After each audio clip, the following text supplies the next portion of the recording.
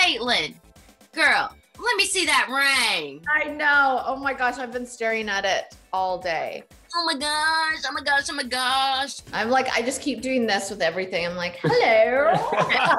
Jason, bravo, mister. Well done, well done. Let's go to the very start of this.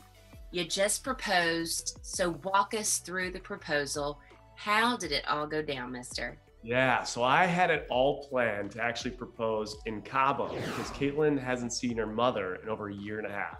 So I figured what a perfect time to do it. That was until about a week ago. I did some research and I could have some custom issues bringing the ring over. And I'm like, how brutal would that be if I get pulled over at customs going to Mexico and they're going through the ring and she saw it before it all happened. So I made a quick adjustment. And I was thinking, like what's important to Kaitlyn? I knew that she wanted something intimate, not extravagant. And I knew she wanted something that was meaningful to her. And I think one thing that's very meaningful to her is just having precious moments with the people she loves. So one thing she's done before is she'll interview on her podcast her dad. She won't release the podcast, but she'll have that audio recording forever that she can keep. And she'll ask questions about his childhood and same with her mother. And then Kaitlyn told me about a week ago that she wishes so bad she had that with her grandmother.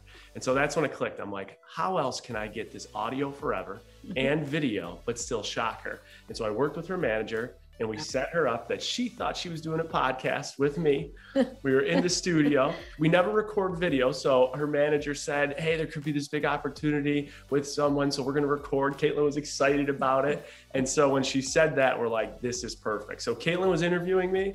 And at the 30-minute mark, she went to go bring on her guests. Meanwhile, I'm like sweating bullets for that first 30 minutes trying to podcast. Like, of course you are. So the best part is she was supposed to bring on her guests. And I had one thing memorized. Everything else I just kind of said from the heart. The one thing that I memorized was, Kaitlyn, there is no guest. Well, she went to bring on the guest. And I was like panicking. From like, and she's like, and I was like, where's the guest? Clea, where's the guest? Clea, where's the guest? And I'm like, Kaitlyn, and then went tell her what you said. Well, so he's like, Kaitlyn, and I was like, what? And then he was holding the microphone and he said, we're not doing a podcast. And I was like, you forgot to hit record, didn't you? I thought that's what he meant. And he's like, no, this is something else. And he got up and I saw him grab a ring box from the drawer. And I was like, oh, this is happening right now. And then I was like trying to be so present, but I was so overwhelmed and I was so embarrassed because I was wearing a shirt that said tequila for breakfast. And I was like, this feels very on brand, but also very inappropriate. And then it worked out perfect where her family couldn't be here and our family spread all out and we're going to go see her mom, but we had all of our family scheduled to Zoom in for 5-10 minutes, say congratulations. We could record that audio. And again, we'll have that forever to show our kids, grandkids. Such a precious moment, And so Kaitlyn, how do you feel like you did?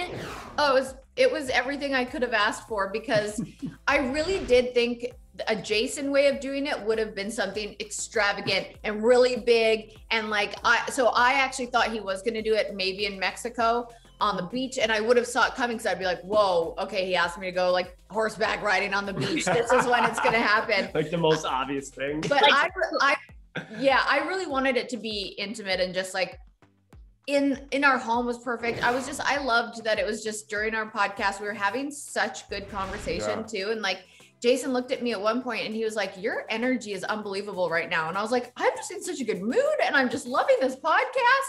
And I didn't even know it was happening. So the words that came out of his mouth were insanely beautiful. And I was just like, we've never locked eyes like that in our lives. And we were just like holding hands so intense. And I was just trying to listen to every word and I still blacked out, but I can't wait to like listen back to it and see it all play back because it was really special. That's amazing. So when are all your fans going to be able to listen in on this special moment, or will they? Because you have been quite the open book when it comes to your relationship. I don't know. I haven't made a decision yet, but I love sharing things with people. I need to watch it back first too. Cause like you said, I was like shaking and I was just staring at your eyes. Before we started the podcast, remember you kept fixing your hair and you were all nervous about how you're sitting. And I was like, dude, you've been on camera before. Remember you said that? Yeah, I was like, you had no idea. You had no idea. 0. I wouldn't have been wearing a tequila t-shirt. Yeah, and that's the best. And the best part is her manager was like, yeah, Jason's kind of dressing up for this. Like, do you like trying to get like, would you want to change? Like, no, I'm good. Jason always dresses up. We're fine. I luckily got my nails done the day before, but I would like, these are some funky nails. Obviously now you're engaged. It's, oh my gosh, when y'all gonna have kids? How many kids? So just, I know. It's when are you going to get engaged? Then when are you going to get married? Then when are you going to have kids? Then you have one. When's the next one? Are you going to try for more? It's, you know, you just got to expect that. I mean, I'm guilty of asking people those questions. For me, I'm ready to go full speed. I'm like, let's do this. Yeah. Let's go. Jason, okay, Papa. He's ready to get going. Let's do it. Uh-oh, it's going to be an engagement moon, baby. It might be. Kaitlyn, do you think you're going to be low-key bride or are you going to be bridezilla mama? I'm going to be so low key. I say so? that. Now, you better watch out. Tread carefully. That's true. You never know what you're going to get with me. So I don't know why you signed up for this for life because it's always like crashy. That's the exciting part. Yeah. I honestly don't think I will because I've never I don't know. I've never been the little girl who put the pillowcase on her head and thought about her wedding day. And I don't have a specific way of how it looks. I'm just I'm more about the people who are there. But once we get going on it, I might change. I don't know. You'll have to come back and ask me later. One thing we talked about last night, actually, though, there's obviously been a lot of bachelor weddings and we were thinking about our wedding parties and talking about, we're like, I don't know that there will be one person from the franchise in the party. You can't say that because what if there is? Oh. Uh-oh. Maybe there will be. Sorry, Bachelor Nation. No, there's a couple girls I think might be in mine. Okay. Now, what about Artem? Perhaps is he going to be teaching you your first dance as a newly wedded couple? That would be a really good idea. He should teach us a little waltz or something to do. I could use a lesson or two from Artem. I have got to ask you, is the ring Neil Lane? The ring is not Neil Lane. Wow, I couldn't even say that. It is not Neil Lane. We love Neil though. Yeah, it is actually what's cool is it's a small business. It's a Canadian jeweler right outside of the town that Kaitlyn was born in. They put so much effort into even taking designs from Kaitlyn's dresses on red carpets to see what she likes and working lace in because she wears a lot of lace. So on the side, they custom some lace and stuff to make it like a Kaitlyn, kind of like an edgy feel, but still classic. And it was so special and they were awesome. Now, Jason, why did you not want to propose on The Bachelor Greatest Seasons Ever? Because that could have been a possibility for you there. Yeah, I just think that for many reasons. No.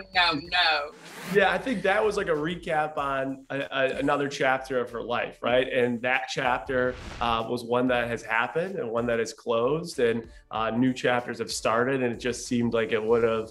The timing wasn't right. And I said, "Don't you dare!" Right, and we were just we knew we didn't want. Did you really, Kaitlyn? Did you tell him? Did you even think about it? No, I said, "Don't you dare!" I don't want like he said, it was recapping where obviously at the end of the show, I have two people proposing to me at the end. And then so for him to come in and propose and that it would have just been weird. And I was like, just don't do it. I want it to be very intimate, not on TV. But honey, we've seen that from The Bachelor. So, I mean, it's just you never know. You never know. And I love watching it. I would have loved to watch it, but I was like, you know what? I've been there, done that. Let's do it private. Yeah. No. So are you thinking that you're going to do your wedding privately? Have you thought about maybe televising it? I personally wouldn't want it televised. Really? No, I wouldn't. Would you? I don't. Only because I love sharing. I think so. It would be like having, all of your friends there without them actually physically being there. But at the same time, again, I just feel like from being on television in such a setting like that, I feel like you appreciate the privacy a little more in the intimate moments. Yeah. Wrap around my finger like a ring. Of course, the next season of The Bachelorette. So how are you feeling, Kaitlyn, though, about stepping in as a co-host during this time in the Bachelor Nation in the franchise? Yeah, it was so interesting because for one thing, I didn't really know what my role was going to be going into it. We talked about being a mentor for Katie and just being there as some female women support who have been in her position, who can guide her and help her when she's really struggling, because I know all of us who have been in that position have wished that we had that kind of support there with us. It was cool to be a part of this season because I saw a shift in things. I really saw people coming together in a different way that from when I was a part of the season, when I was the Bachelorette, it felt like they were really trying to make a change. It felt like they were open to talking about change. It felt like they were really wanting to just evolve, and it felt different. I was a little scared to be a part of it just because, you know, everything that's going on, and you want to be part of the positive change. And when I was the Bachelorette, I think I struggled a lot, and I was a little nervous about going back into that. But I was really pleasantly surprised with how everyone was and what was happening behind the scenes. And it just felt like a really overall positive experience. It was fun. Jason got to be there for a small part of it. And yeah, it was really exciting to be a part of Katie's journey and be there as a support system to her. And that's just what it felt like. But yeah, I mean, again, when the news came out and it said co-hosting, I was like, is that what I'm doing? Like what?